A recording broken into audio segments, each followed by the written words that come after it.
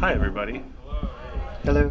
So we are here with Guy and Glen to talk about these two great books that I believe are for sale here. I'm sure you know who both of these guys are, right? Please clap if you do. All right, so that's good. Yeah, so let's just get started, guys. Thank you so much for doing this. Thanks for having us.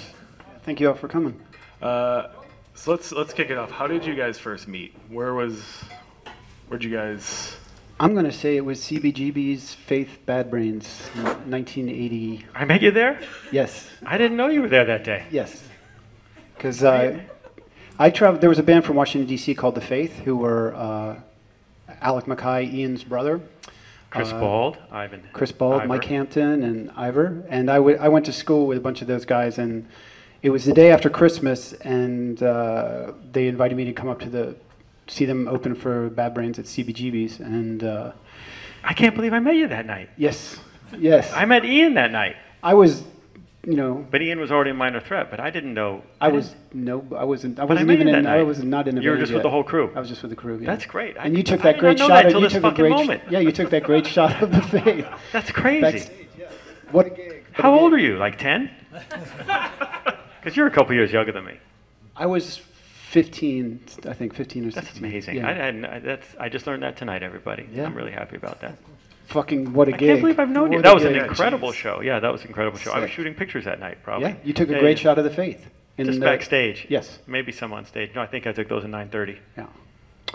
So that's the first time I ever saw you, and then I worked in a record store called Yesterday Today when the first photo fanzine that Glenn put out, My Rules, came in, and we were selling it there. I remember just looking, picture Darby Crash, like looking at Black Flag, and just being really stoked, and Ian telling me about, because Ian got to know you first quite well, and telling me about Glenn.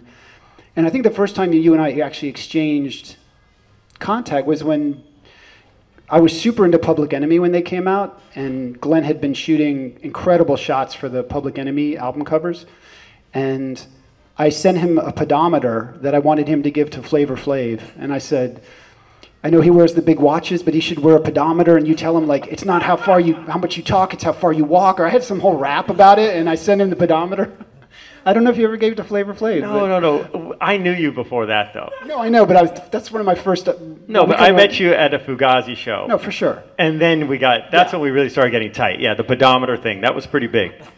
Like, this is not an iPhone pedometer. This is one that you clip on your pants. Yeah, and it looked like a little clock, not like the big clock that Flavor was wearing. It flaps on your pants. I tried. I really did try with that. Yeah. Like, I tried giving it to Chuck D and Flavor and showing it to them, and it just, I don't know if it caught on with anybody. I don't remember. But I tried, and I wore it myself. I wore mine. I was walking around the city a lot, and I wore it then. And, people would look at it and be like, okay. You got to put in the miles. I tried it. I tried for Guy. I actually did do that for you. But that is when we probably got a little closer, yeah. A pedometer we're talking about. It measures how far you walk, each step you take. And you adjust it by your stride too, I think, right? Yes. Yeah, it was pretty cool. You almost changed fashion history. That's true. Almost. So Glenn, you grew up in L.A. I started here. I moved to LA when in second grade when my mom and dad divorced. So I actually started in this coast. So what drew you to the DC scene initially? Punk rock. Meeting Ian and Alec at that same show where I met Guy. Now I know I met Guy there. And just hearing their records, I was just, and then we just became friends, and I saw Minor Threat play, and then in LA, I think might have been the first time I saw them, and then I was coming back here to visit my dad for the summers, which I did. People in my books, people are like, oh, how's this teenager in New York and LA and DC? Well, my parents are divorced, so I would go with one in the summer and stay in the other in the winter. And but one summer in '82, we drove down to DC to see Minor Threat play at the 930 Club, and why did I go down to DC? Yeah, just to see some shows. I mean, it was a 5-hour drive. We had to rent a wreck. We went down there. I could never figure out how to drive into DC. I always got lost every time I went there. But we were staying at Discord House, and because we were invited to do that and Who come were and you see with? the show. Who came down? I came down with my friend Robbie Crip Crasher, who I went to high school with, He was in a band called Cause for Alarm, and my friend Tanya Abbey, who was a New York woman, punk rocker, who I'm getting a little deep here, but it was a pretty intense drive down, because on the drive down, me and Tanya figured out that we had known each other as children, as like 4-year-olds. In fact, her father was a famous artist. Tanya Abbey is the first woman to ever sail around the world. By first herself. person, yeah, by herself. And this was years, anyways, I met her in Englewood, New Jersey, and I remember going to her parents' house. My mom would take me to her parents' house. Her father was a well-known painter. And the little girls would just run around naked. They were like 3-year-olds, and we were probably like 5 or 6. And we thought they were just like these crazy, insane hippie people. And they pretty much were. But then I'm with this friend of mine driving to D.C., and we just start talking, and my friend Rob is in the back, and Tanya tells me her last name, which for some reason I never cared to know before. And I said, I once knew an artist. She started telling me her father was an artist, and this is someone that I knew in my childhood, but then we're like 18 years old at this point. So anyways, I go a little far sometimes in these stories. We only have a short amount of time. You guys just hold it, just go like this if I'm going too long. She was friends with the Beastie Boys too, right?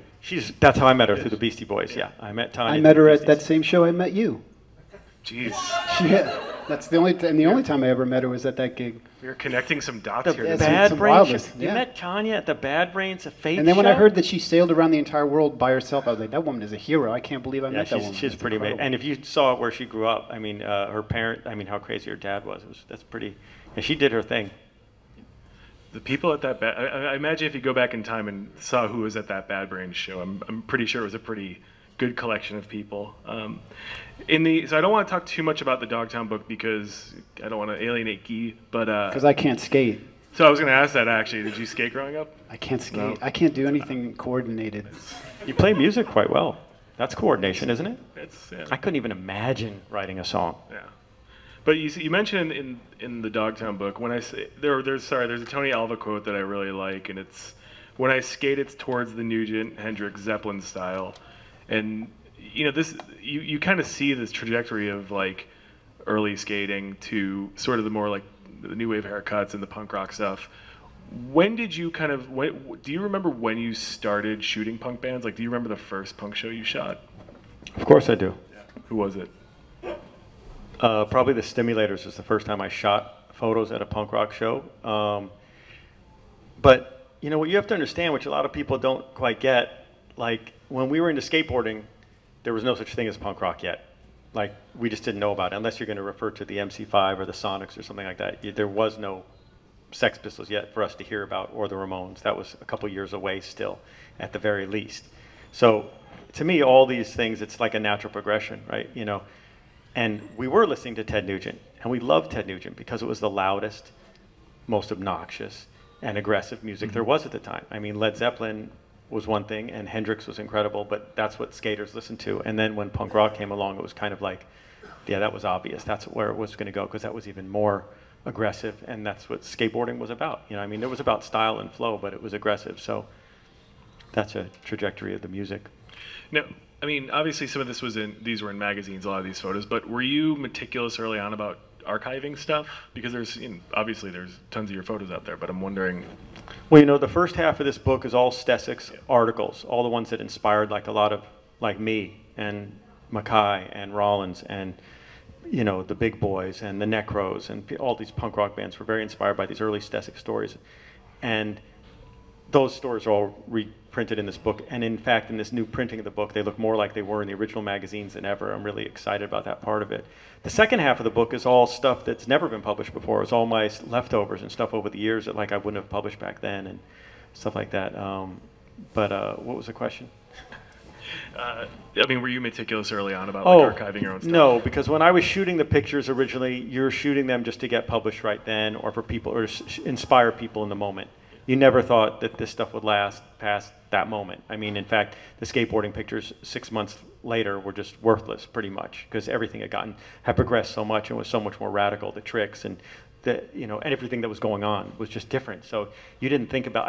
I saved my stuff. I actually never threw out a picture. I used to even save I used to have the shit file, and I would just put all the bad photos in a box, or save them in the slide box, because I used to shoot slide film and used to have all these bad things. And then maybe 20 or 30 years later, I started going through the shit stuff, and you'd find stuff that now you could look at and like, you didn't look at it. You look at it with a whole different eye because, back then you're looking for it to be the most incredible moment of what was going on right then. You didn't care so much about, all the periphery stuff that, like, now you look at it and like, wow, look at that house in the background. Look at the style of how he's actually riding and the equipment and just the composition of the photo it doesn't matter that he's not getting 5 feet out of the pool or doing some incredible trick. Everything else is great.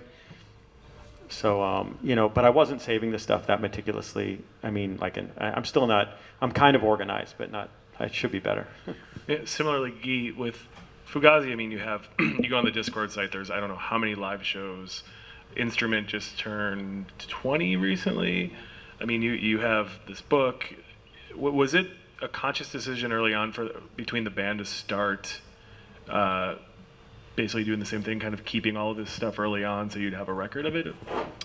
Well, I think most of the credit for that has to go to Ian, who has a librarian gene that's extreme, and he always has. He's been, as the head of Discord Records and as someone who is kind of, been a real kind of force within the scene down there. He's always had the mindset, and I think it's kind of, maybe inherited a bit from his family of being really careful and sensitive to the importance of, moments and stuff like that. So certainly as punk rockers who move from house to house and stuff, I've lost almost all my shit. I've got, some flyers in a box style, but Ian was always really, really careful about keeping his stuff. And with Fugazi, a lot of the stuff we never really thought about. We taped every gig, but we never thought that there would be any outlet for this thousands of recordings. And then when the band stopped playing, we were like staring at the closet saying like, we should do something with these. And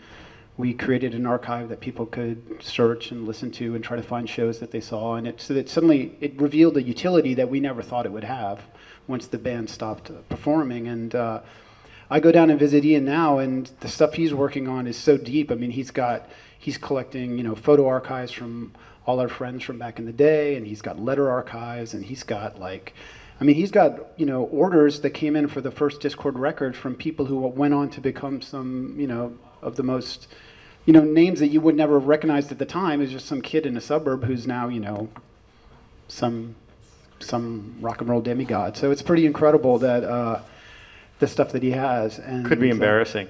It could be embarrassing. No, he sent me, because we used to write letters to each other. I mean, even phone calls were expensive. I mean, I see most people are not that young, but I mean, that you are all emailing, you know what I'm saying? But, and he sent me a letter recently that he scanned that I wrote to him in like 1982. The importance of letters for our generation or whatever is just, that is the one thing I do have, is I have an entire history of my life in just these letters, that we would send. I mean, it's funny because I actually have sent almost no letters to Ian because Ian and I basically lived in each other's pockets for so long. So that's kind of a weird sadness. Like, I should start writing him a letter tomorrow. But you used to type letters. How you got typewritten letters from you? Yeah, I was big into typing. Yeah, that was really cool. Yeah. There's a quote from Ian that I really like. He mentions in the book that Glen was making photos with us, and when you think of Fugazi, I mean, you guys were just such a tight unit of a band. It was I can't think of many bands that just worked so well together. So to let somebody in, I think it says a lot. What was it about Glen, besides that he'd shot you guys for in your various bands and whatnot prior? I mean, I think what Ian was saying with that quote was just that there was a friendship that precluded or was kind of foundational even before if any photos are taken. The friendship was already given, and that was. I mean, the thing about bands in general, and not just our band, is that people used to talk about who's the fifth Beatle. Is it Murray the K? Is it Brian Epstein? There's with Fugazi, there's I don't know. Your community is your fifth Beatle, and the people around you and your friends and the people that you are engineering your records and helping you make art and helping you. So bands that's one thing that I've always really struggled with groups and with group identities, is you kind of have this idea, this kind of, core thing, but really all groups are like the tip of the arrow of a much larger thing. And Glen was part of the posse that rolled with us. I mean, but he was a close friend and we trusted him and we thought he was funny and took incredible shots. And for me personally, I mean, for a guy who shot Black Flag, and I find you funny. But, and you know, it's like for an interesting thing that I think about a lot in terms of Glen is like a lot of people sometimes don't associate hip hop and rap or whatever with Fugazi, or that kind of, you know, people think rock music and rap, they think of, you know, Korn or some new metal nonsense or whatever. But for us, Public Enemy and Boogie Down Productions and Schoolie D from Philadelphia, all those things were really, really important to Fugazi when we started big time. And the fact that Glen was, you know, I mean, the idea that Glen took the shots on those Public Enemy records, which have so much drama and so much story and are so impactful, for us, like, to have him shoot us, we almost felt, I think there's some awkwardness to some of our early shots, because in a weird way, it's like, it just felt like, you know, I felt like we hadn't achieved that gravitas yet, you know, so it felt odd for him to be shooting us, but we were certainly happy that he was. It's funny that you say the gravitas, because I mean, usually when I would shoot photos of bands, when I shot them, none of them had been there yet. Do you know what I mean? Yeah. So that was really it. But I do remember, if you look in the book, like the first photo session where you guys, the four of you are in pictures, they do look quite uncomfortable. I mean, I could see the guys, and Ian's not. Ian's just always posing, and he's ready to go. Even, you know, he's a showman. But the other guys, because I didn't know them as well, although I did meet Guy at the CBGB show. I didn't know them that well. And so, yeah, I could see that discomfort, and that's why some of the photos weren't published before. But, you know, again, you look back at it 20 years later, or 10 years later, 15 years later when I made the book originally, and yeah, there's some good stuff in there. And I mean, and they were my friends, you know. I mean, people, you know, when not that you're asking this, but I just want to say, you know, we're making these photos because it's a band that I really loved. I mean, these guys really inspired me. I loved the music they were making. I loved what they were saying. And they were just like really just great, great people, you know. In the punk rock scene, there's so many different attitudes. But by the 90s, you know, or the late 80s, you know, and that time, Fugazi was, you know, obviously they were very different than every other band, but they were beginning, like, there was something about a community with them that was just different than everyone else in punk rock. I remember being at a show, and it might sound weird, but I mean, we were up at Columbia, and it was one of their first shows, and I don't know if you were an official band member yet. I think they were a three-piece, and maybe you were on stage dancing with them. Yeah. And I was up there from the second show on, so I definitely was there, but still figuring out what I was doing. But you weren't like you weren't playing an instrument yet. No. Yeah, exactly. And maybe even a tambourine though, or no. Fuck no. Okay. No. Okay. That was a joke. Listen. But you know, it was, yeah, they were just really friendly actually, you know, and everyone wasn't trying to be so tough. DC always had a really peculiar, like the punks down there that I met through Ian they were just different, and I have to say more polite and like nice. And I think that at that show, it was in the late 80s, like I think, you know, people hugged each other, which people weren't really quite doing then, and I almost felt a little uncomfortable about that at first. I just, to be honest, I mean, it was just a little bit weird, but like, it was a real friendliness and a family thing and a community, and I loved what they were doing, you know, and, you know, the last punk rock band that I shot aggressively before that I really loved was Black Flag, and they kind of, you know, kind of just went like this, you know, after '83, in my opinion. It was just, you know, it wasn't the same thing that it wasn't as inspiring to me.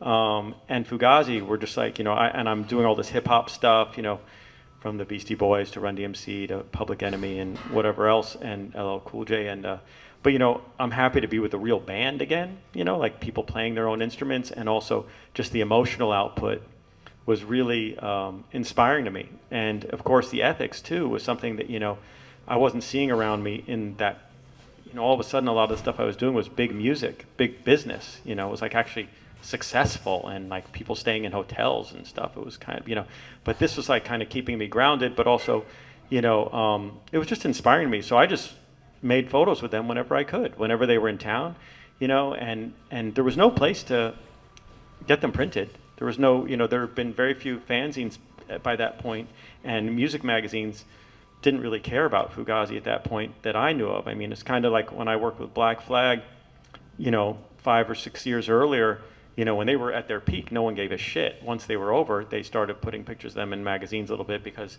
other things on SST, like Husker Du and Minutemen, started getting popular. So they, well, and Black Flag was inspiring other people. It was afterthought.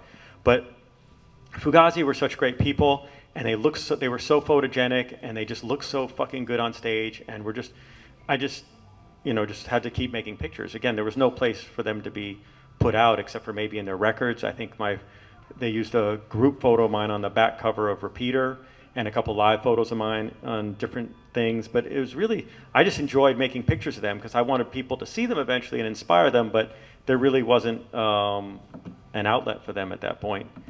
You know,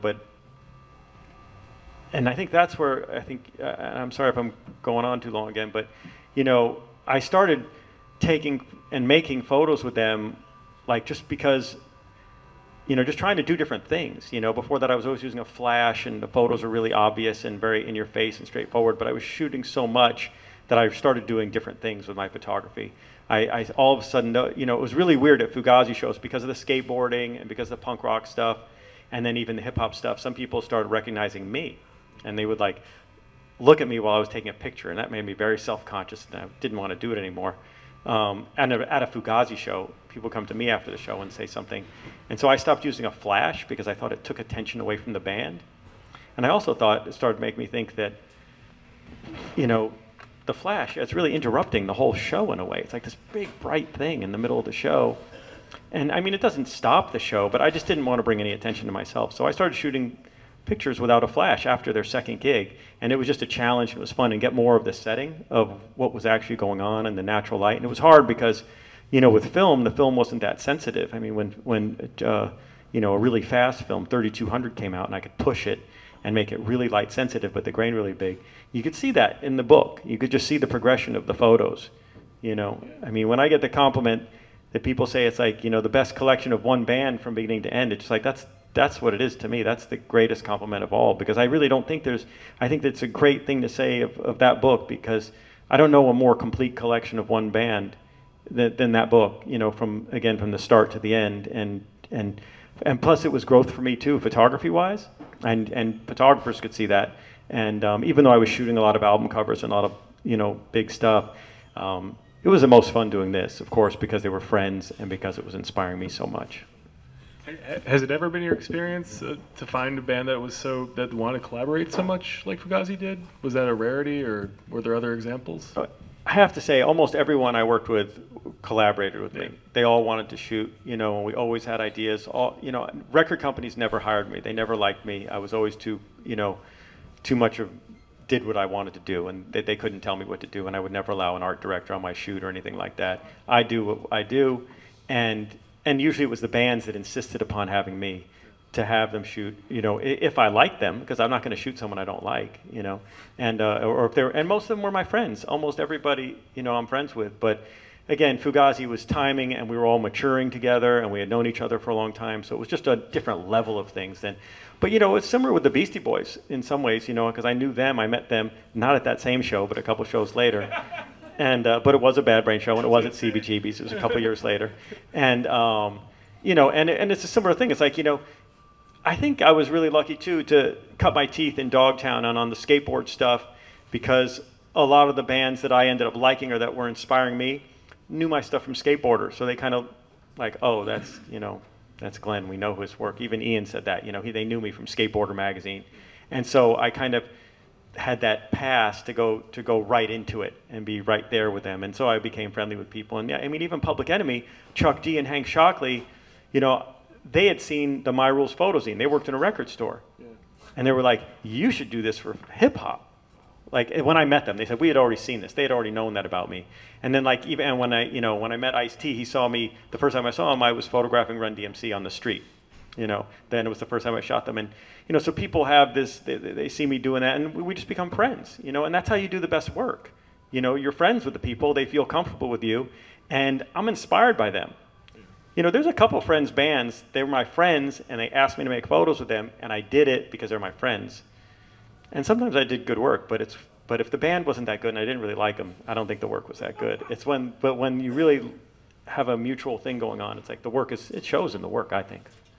You mentioned like limiting the flash, and in the book you also talk about how you didn't want to be a distraction. I mean, when you go to any punk show to this day, I mean, maybe not this day because now it's all iPhones, but you know, about up to 10 years ago, That's the worst. It's the worst. Yeah, it's the worst.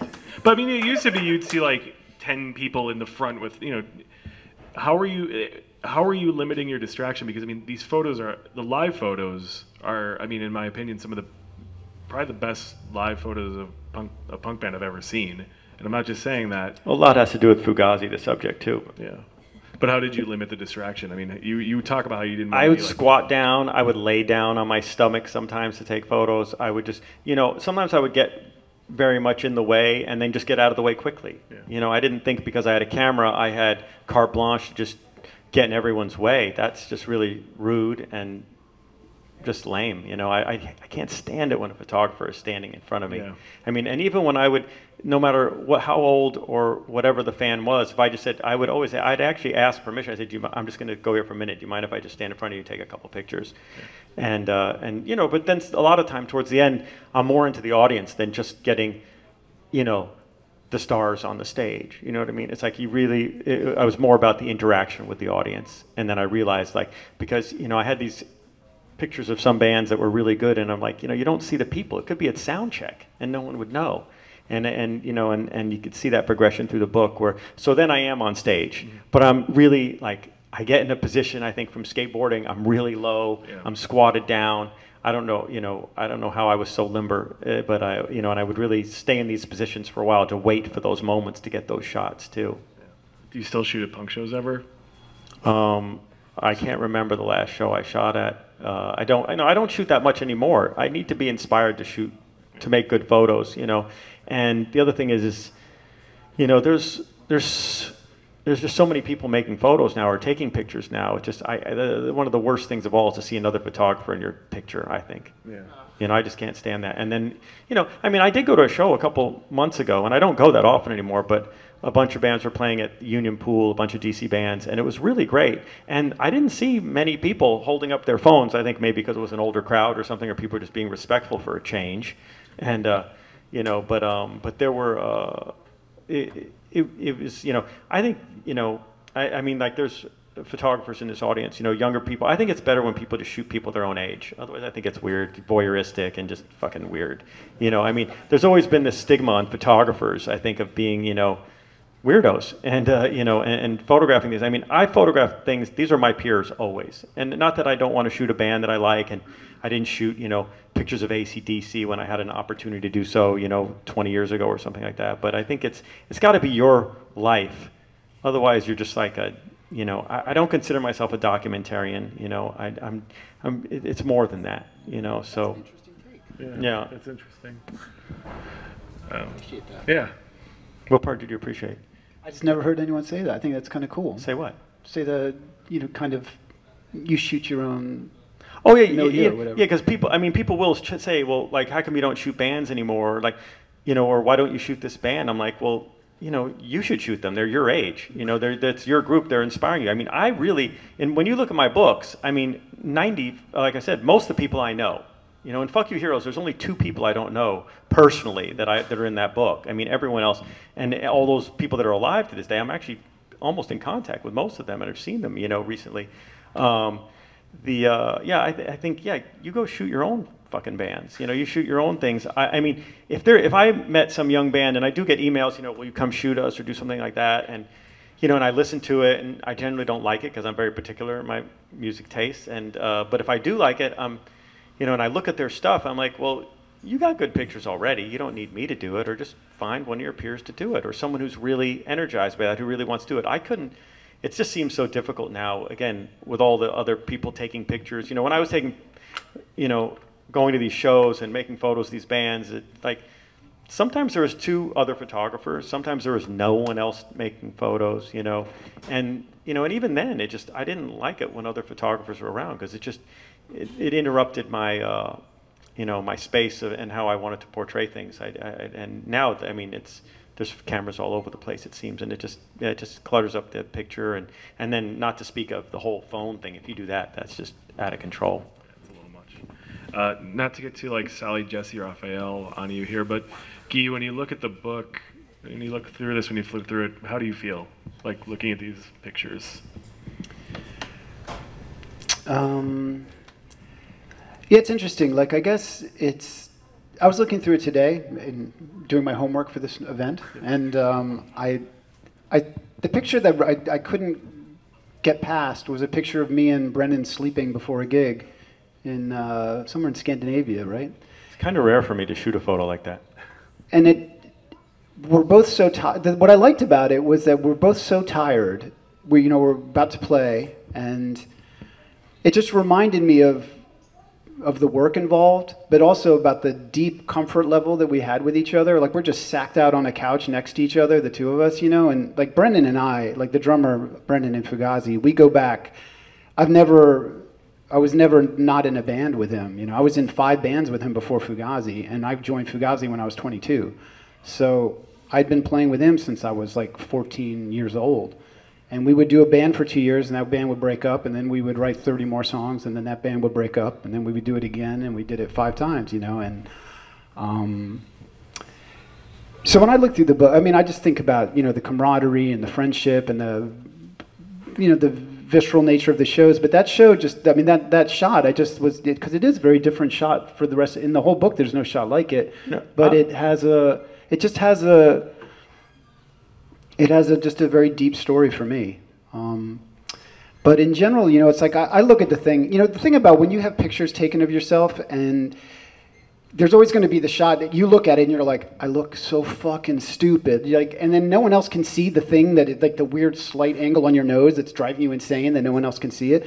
But so I could look through the photo and I'm like, oh shit, damn, I look like an ass. Like, that's so stupid. But then there's shots where, like, a couple where I just feel like something is captured, or there's some moment that I can remember. And most of them have to do with the physical nature of the way this band performed, which for me was like, we would get on the stage with no set list, and then it was a free fall from there. And just that, seeing the way, because it's very similar to skateboarding in a way. I think like great skateboard shots, like I may not skate, but I can appreciate the art of it or whatever, but capturing like a physical moment at a peak, when it's done right. I'm saying with your shots, but in general, but it's like the same thing with live shows. Like, there's moments like the thing for me is like the show, it's almost like there could be 10 million cameras in front of me. I have no fucking idea what's going on when we're playing. It's just like this, it was like there was so much other level of communication going on. But then to see a photo which seems to kind of meet the moment in such an interesting way, and Glenn was really good at it. So there's these moments of the physical freedom of it that he captures that to me is very, it's very evocative. It's like, it's something that it still feels really real to me. It feels real. What I have to add to that is that I think there's a lot of great pictures in this book. I love this book, but it's the band that inspired me to take them. I just didn't make these photos because I'm there and I'm an artist and I'm composing images. It's like they inspired me to do it, and their performance is what I was, capturing and composing and making look in a way. We talk about that photo of them backstage, sleeping, and it is rare for me because, there's a lot of photographers that have pictures of the scene, the punk rock scene, people in their boots and their fucking uniforms or whatever it is, and I never wanted to do that. I just really wasn't a documentarian. I really wanted to inspire other people the way I was being inspired. So I took pictures. Even though they're not rock stars, but I wanted to portray them in a way that made what they were doing attractive to the eye, to look beautiful, and to just look amazing, because they made me feel amazing while I was watching them. The exhilaration of seeing the band and what was going on with the audience and in that surrounding, that's what I was trying to show in the pictures. And so, when people would take pictures, because nowadays everyone takes pictures of every fucking thing. And, so the picture of Fugazi sleeping on the couch, that's actually I mean, I probably was uncomfortable taking that picture. I was like, but if you look at it, it's a nicely composed image, and they were both sleeping, and it wasn't like I was taking 10 pictures of them. It just like I just looked like took one frame, and then I took another frame of Joe typing, learning Italian, and it just happened to be we're all a little bit older then, and it was in Stockholm, and I was there. I had a show there, and we just bumped into each other. I mean, we knew we were going to be there at the same time, but I mean, I don't think there's any other, backstage photos of Fugazi in the whole book. It's not like, I know a lot of young photographers nowadays, they go on the road with a band, or they do this and that, and they just shoot every fucking moment of people living. And the even grosser thing is that the bands are used to it. They're comfortable with people shooting every fucking moment. It's just like, that's just weird to me. But it's weird with our group, like, I think about like a band like the Beatles, who like went through all these transformations in an incredibly short period of time. So the photographic record, like, is very interesting. They go from wearing the suits and they have the haircuts, and then they do this thing and they grow mustaches and all this stuff. We wear the same clothes in 1987 that we still owned. So I'm like, how can you even feel the passage of time? It's not like, suddenly we were like, oh, that's the era where they were rocking that crazy this, that. It's like we never rocked anything. So it's funny to me that you can actually, I look for little things in the photos like that kind of like brings back that sense of time. I was like, oh, that's right, when I duct taped my hat, or there's like such small details, but it's I find it amazing that people found us photogenic in that sense. I mean, it's weird, but it was mostly, the performances that were photogenic. I mean, we did photos, and there are a lot of band photos in here, but it's generally like we were waiting before the show, we had nothing to do, and Ian's like, oh yeah, Cynthia said we need a new band photo to send out because it's been like 2 years since we changed it. I'm like, okay, let's do that. Let's just fucking have some fun and just hang out before we go to Zen Palette on Union Square and get our vegetarian meal. And, we just walk around and take photos. I mean, that's what we did. When we were in D.C., it was before a show, and we were just walking around. The band was new, and I wanted people to find out about this band, too, and I was like, well, let's shoot some group photos. Let's make you guys, look good or look presentable to the world. I want people to see this, and I just want people to be inspired the same way I am, and that's why I make them and why I did them, That's awesome. We can open it up to a few questions from you guys. Questions? Yeah. Glenn, are there any either hip hop artists or punk rock artists that you never got to photograph anymore? Yes, there are, and I think I can go on for a while, but I'll tell you the main reason why I didn't photograph them is because hip-hop started getting too big and people had managers and shit, and I just don't fuck with managers really too much, It's just like, it's usually me and the artist. Like, I tried I think I remember it was one of the last records I ever bought, because, I was privy, people give me records or whatever, but I actually went out and bought the Wu-Tang Clan's first album, and I was like, and the song Method Man, the single came out, I really wanted to shoot a picture of him. And I remember trying to do that twice, and having to deal with someone, even though they were friends, we had a lot of mutual friends, and I had to deal with a cousin who was a manager or something like that, and the fact that the person didn't show up, 2 times to, a very central location, his friend's house. I was just like, oh, I've had enough of this, it's just stupid now. And I think I would have liked to shoot pictures of Snoop Dogg on that fucking cool-ass lowrider bicycle. When I saw that in the video, I was like, that's exactly how I wanted to shoot him. I was so envious of the person who got to do that. And so there's a couple people. I mean, there's other artists too that I definitely want to shoot. In the punk rock days, I always wished I could have shot Penelope from the Avengers. And there's not a lot of people, but there's a couple people that I wish I could shot. And those are the ones that come to mind. I mean, Schoolie D also, but he was just always been crazy, and I met him many years later, and he was even crazy then. So what a genius, though. Fuck. Yeah, oh yeah, total genius. But I made my way. I figured out to make photos with most of the people I wanted to. So a question for Guy. I remember Ian saying that you guys could play any of your songs at any time, like from your whole catalog, right? So given that, and given the fact that you didn't play with the set list, how did you approach rehearsals when you get together? What do you guys do? Well, we rehearsed all the time.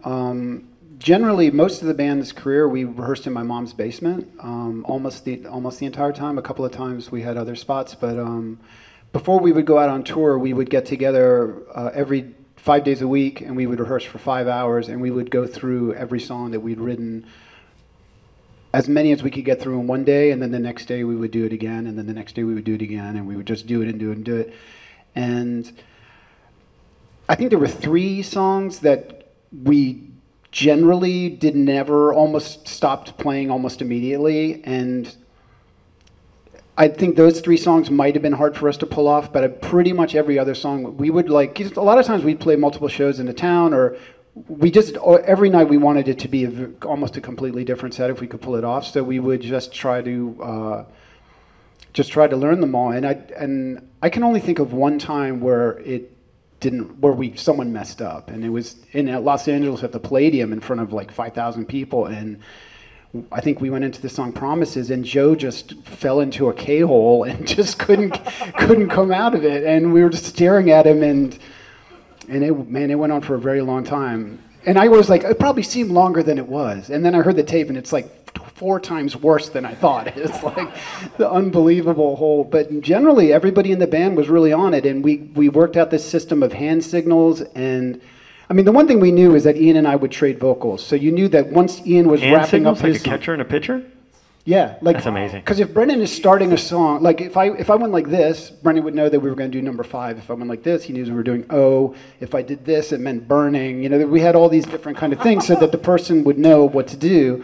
And depending on who started the song, you just had to get the message. So Ian and I were deciding, and then we were pitching what the next song would be to everyone else in the band, and you just had to.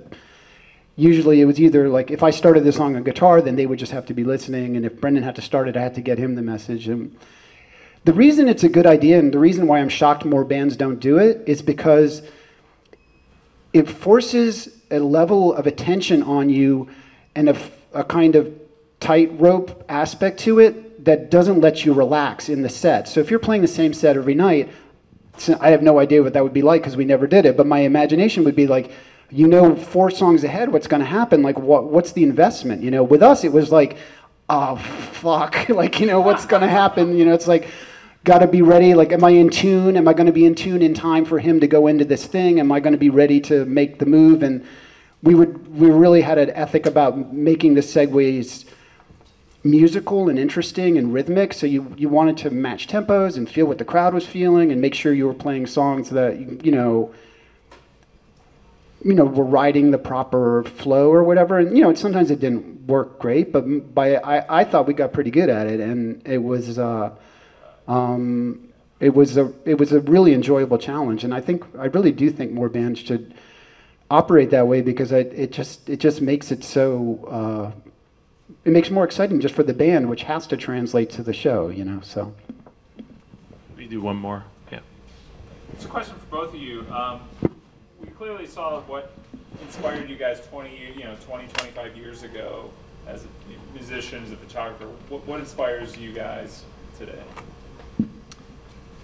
I'm still involved in music all the time. I do mostly production stuff now, and I generally I've been working with this band Xyloris White for the last few years. I've done 4 records with them, and I'm hugely inspired by them as musicians and people. I've worked with a band called the DogTown Boys, who I'm really inspired by as musical and as people, and that's just kind of been my groove, is to always try to find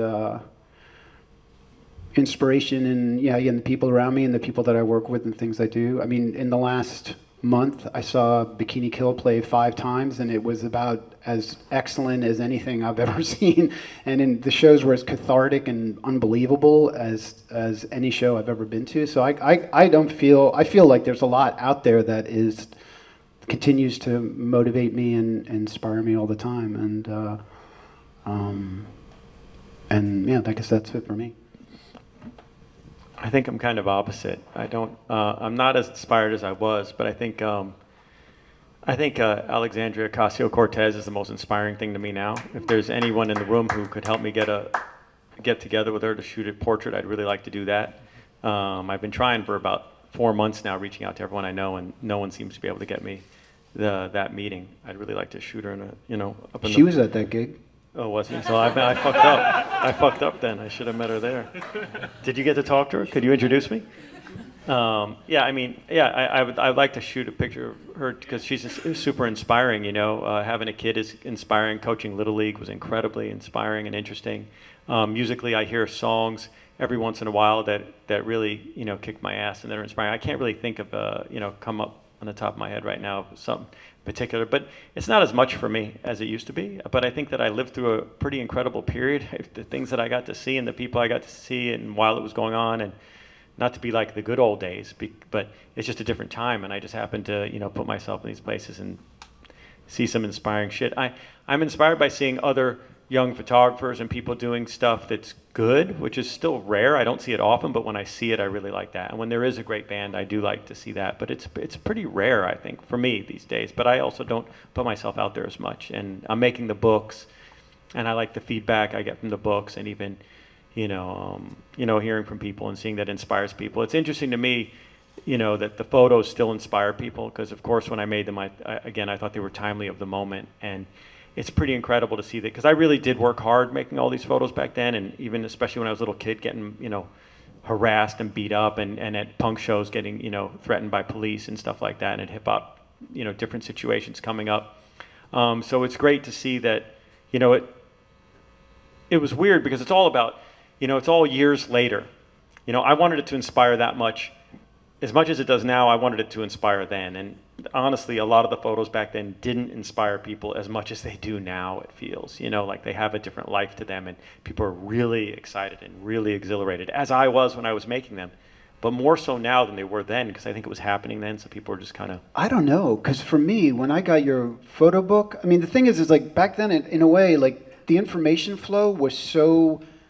It took such effort to find out things about other scenes that were happening. So when we heard about Black Flag, or we heard about the Misfits, or we heard about these different groups, a lot of the information we got was highly anecdotal and often laced with complete fabrication. So it was like you didn't really know.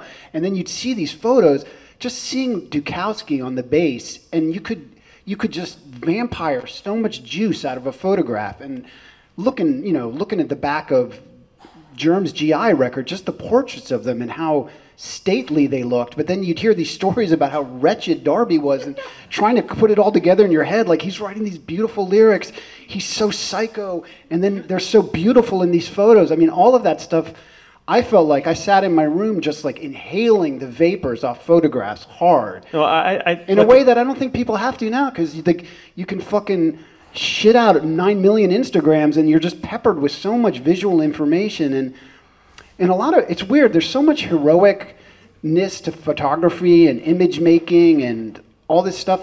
It's a lot of stuff that I'm personally have been very critical of and self-conscious about, because I think a lot of like myth making around music and rock and roll is bullshit, and a lot of it is about salesmanship and ego and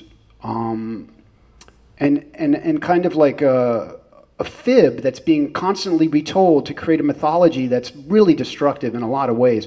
But it's also paradoxically massively inspiring, and it did so much for me. And I lived in that mythology so hard as a young person, you know, staring at George Harrison's face and staring at Darby Crash's face and pulling these things out of it, and then somehow trying to find some way to be critical of it and create my own art out of it. But, you know, it's the service that photographers do. It's like, it's mysterious, it's deep, but it's also, it's complicated, but it's hugely powerful, man, hugely, and it was then. I mean, especially, like you said, back then, I mean, when I was, you know, making pictures with Skateboarder magazine as a teenager, and that was the only communication people had across the country, to literally inspire them to see what could be done, and then they would try and replicate it or do it.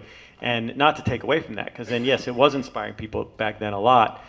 But that's it's crazy weird about skating, because it was like learning about trying to see a trick in a photo and then recreate it in like time motion. That's without even trippy. having any idea of how people got in that position or in that area. I mean, then a motor drive came into place, and then it helped people a little bit more, but there still wasn't video yet. You know, there weren't. But again, also with the music, I mean, because like someone like, you know, in other parts of the world or even the country, you might see Black Flag once a year if you were lucky. But then you got to see the photos and the fanzines, and which were usually printed really shitty, and you know, and didn't really, you know, photos didn't really get to look that good. My point is that, you know, I mean, a photo of Black Flag comes out, they're not wearing shirts, No one wore shirts. We didn't fucking wear shirts. Black Flag glow beards. Everyone in the fucking scene started growing beards and long hair and listening to Black Sabbath. I mean, it was fucking crazy. I mean, that's the power of it. They it's added weird. a second guitar. Every fucking punk band added a second guitar. Yeah, it was pretty Black crazy. Flag were like they were sending some viruses out. It was fucking weird. They were a virus. Yeah, but I think what I was trying to say is that, you know, the multitude of people that are inspired now by the old photos as opposed to, I mean, in the beginning, like people like you were inspired by these photos. It was a much smaller, closer knit group of people that was being inspired by it. I mean, the truth is that, you know, we used to go to punk shows or to a skate spot and you liked it being our own little family. When it started being 5,000 people or 2,000 people, some people were kind of discouraged by that and didn't like it, losing that purity. I felt some ways I was disappointed in how watered down it got, but then I was trying to get skateboarding into Sports Illustrated magazine. I was trying to get Black Flag into Rolling Stone and into Newsweek when their record got banned. You know, I wanted this shit to be big, but I knew by the nature of it getting bigger, it would be more watered down. But if you have, you know, 5,000 punks in a city and half of them are like hardcore, that's like 2,500 people are really into it. But if you have, you know, 10 million in the country and 100, you know, and some other, you know, there's still 100,000 now instead of 2,500, and those are people who are thinking and making decisions for themselves and changing the world. You know, I mean, look at what I think. You know, I completely credit, you know, hip hop for allowing us to have a black president as soon as we did. You know, I mean, things changed, people's minds were open and they got to see culture in a different way just because of the music. You know, and it just made its way into it. I don't know. It's just all the inspiration is what it's really all about. That's why we do the photos, you know, that's it, I guess. Or is the last question, or is that it? This guy. So, I want to know about surprises. All these years later, as you look back and you talk about it, what surprises each of you the most about music and photography? Surprises? Yeah, about music. I'm going to interrupt. What surprises me most is that we didn't have that this fucking shit that's going on with the government right now actually happened. With all the punk rockers there were, and with all the smart or, you know, relatively intelligent people thinking in the world, I can't believe that we fucking ended up here. That surprises me more than anything else, that we have a fucking shithead in the White House and that it's just unfucking believable. I know it is probably to most people in this room, but I can't believe, like, we really, you know, hip hop and punk rock and even skateboarding really inspired a lot of different ways of thinking. And there are kids all over the country and all over the world that do these things and consider themselves rebellious. The fact that this was still able to happen in this day and age and that there's still people thinking conservatively and racist and just the ignorance that still abounds, just that's the most fucking surprising thing to me. I just can't believe that it's still that it's still going on like that. And I mean, you know, photography, digital photography and all that, you know, I still use film. I'm still a film photographer. I use an iPhone sometimes when it doesn't matter in the place of a Polaroid, you know, what we used to do, you know, for instant stuff. But you know, and one day, you know, digital is great because so many people take shitty pictures anyways. It's good you're not ruining the environment so much, you know. But I think that I'll get into that eventually. But music, you know, there's definitely always something good in hip hop or in punk rock or things out there that we just couldn't even predict. But you know, it's I don't know what the hell's going on with music, you know. But there's some good stuff out there. I just, I was recently pleasantly surprised because I was asked to look at this book that this guy put together called An Encyclopedia of Political Record Labels. And I was reading through the book and it had like 750, maybe 1,000 entries of independent labels from around the world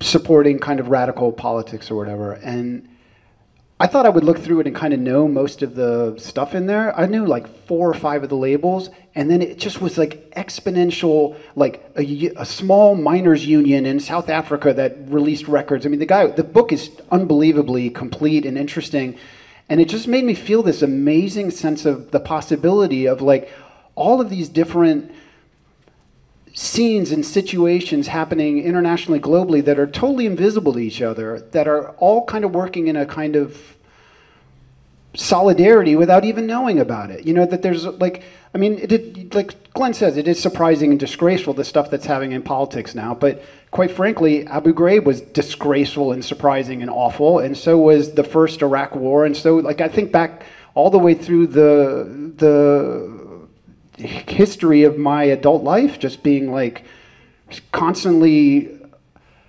wrong-footed by the horrors of the political situation that we find ourselves in. And yet, I'm always continually surprised by things like this book that I saw yesterday, which shows all these different pockets of resistance and creativity that are happening internationally that I had not a clue about.